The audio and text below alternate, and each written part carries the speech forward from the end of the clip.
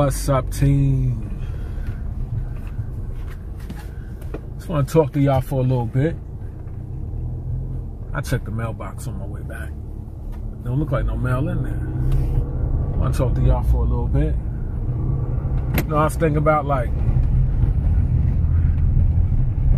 settling as far as, you know, relationships.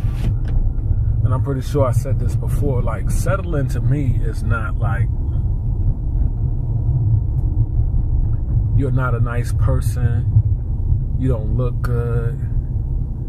To me, none of that settling. I see settling like you're not what I'm looking for, but I'm dating you because you're here. And I'm tired of waiting. I'm tired of waiting for what that's a better description of settling. I'm tired of waiting for what I'm really looking for. Therefore, I'm settling. Don't mean the person don't look good. Don't mean they don't have a good career, good job. I mean, don't mean they don't have it going on. But if you accept what's there and don't hold to what you really want, you're settled. Don't mean they're not a good person. They might be good, but they might be good for somebody else. And a lot of times we settle just for that reason, because we don't want to be alone. And I've done it before. I dated two women, and I was miserable dating them.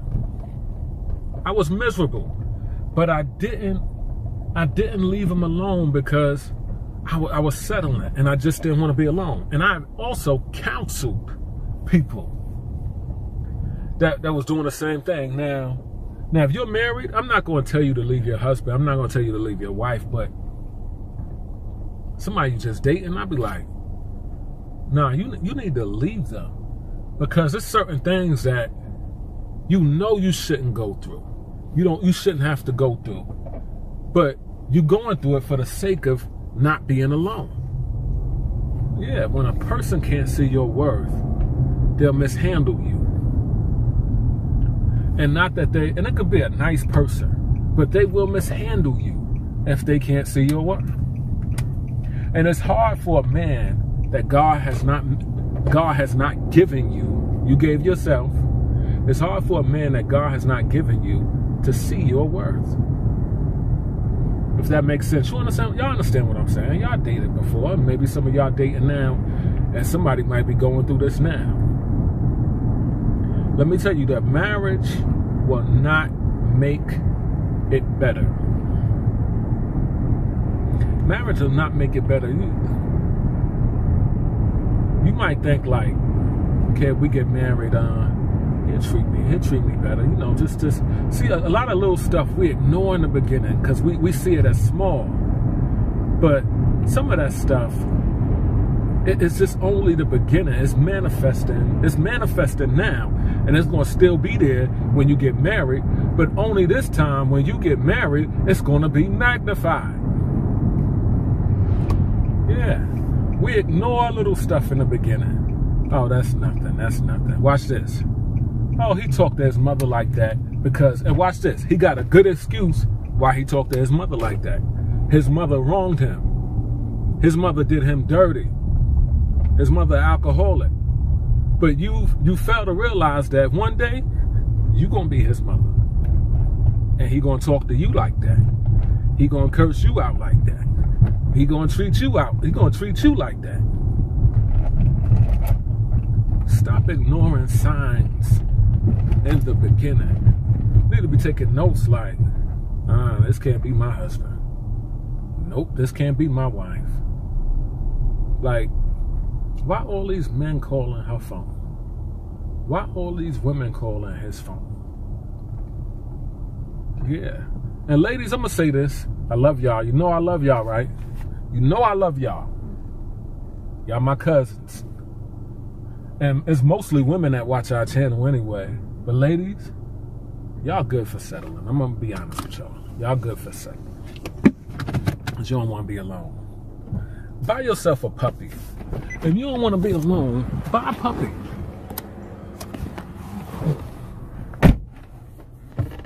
Come on. You can have a Boaz. You don't have to have Bozo. You don't have to have a Bozo. You can have Boaz, ladies.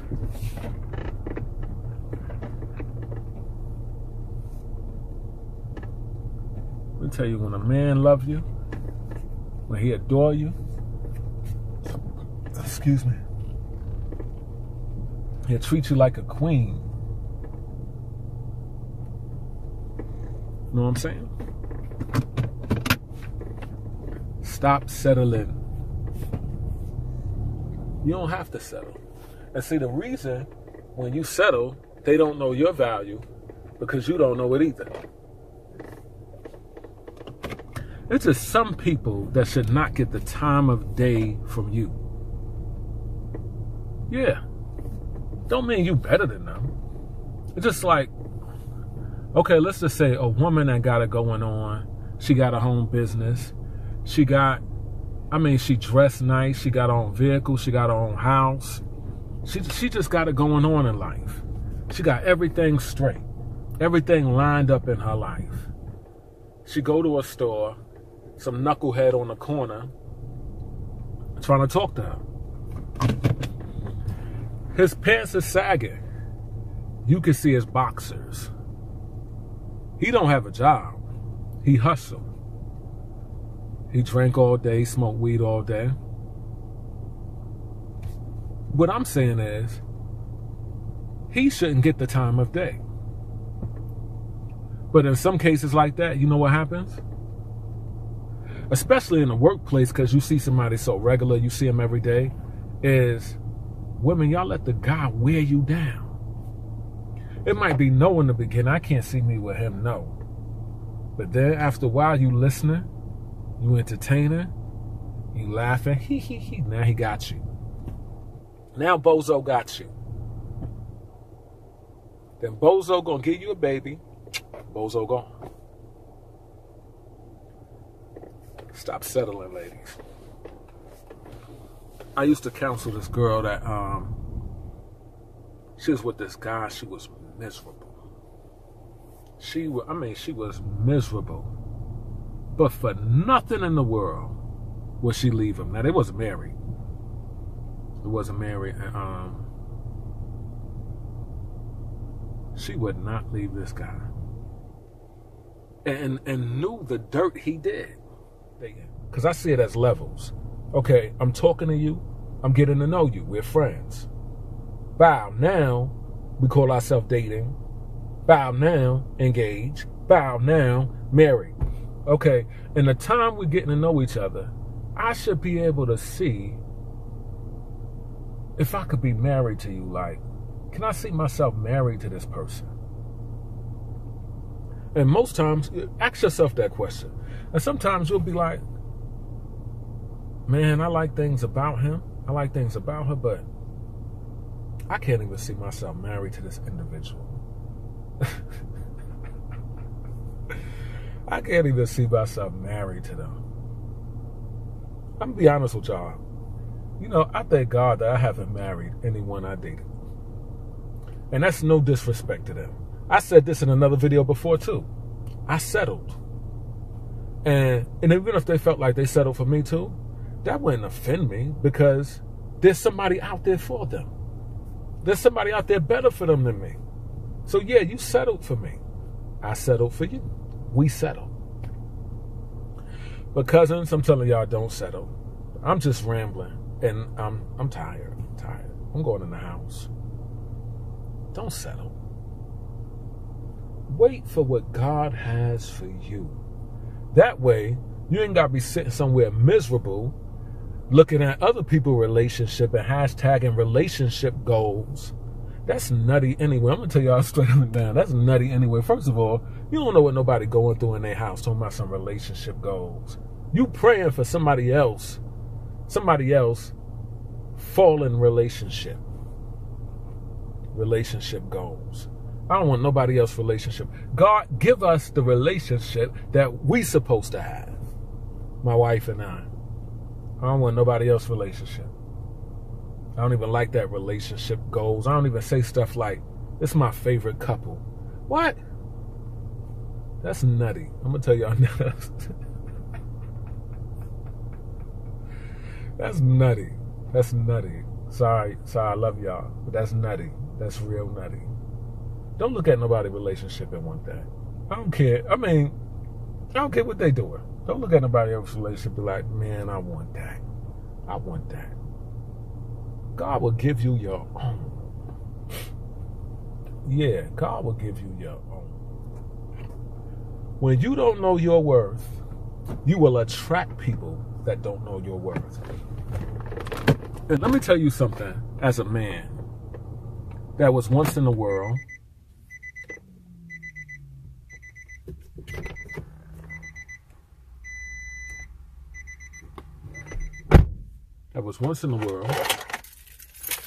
and matter of fact, this don't even go for just people in the world anyway, like certain, like down here in the Carolinas, they say jokers, like certain jokers know who to approach. A man could look at you and how you carry yourself and could tell how he can approach you. I mean, that don't mean he gonna have sex with you, but I'm just saying, like, you could look at a woman and say, kind of tell how I could talk to her. And a man could do that. Like some men that ain't serious about nothing, like they just out there playing. Certain women, on how they carry themselves, that man will not approach her. He won't approach her. And I know that for a fact. He will not approach her. It's all about how you carry yourself. It's all about you knowing your worth. And ladies, I want to say this because this just hit my mind. Like, if you're not interested in the person, don't even play them giggly games with them at work. Don't entertain none of that, because you setting yourself up for a fall. They even listen to that. First of all, shut that down. Shut it down when it starts. And they'll respect you. People respect you when you know your worth. When you shut stuff down. Let me tell you something. There's one job I used to have, and I used to be raw. Now I use a little more wisdom. And I don't like profanity. And I don't use profanity. I never made a mistake since 2004. I never made a mistake and used profanity. Like, I don't see how people make a mistake and use profanity. I think it's deliberate.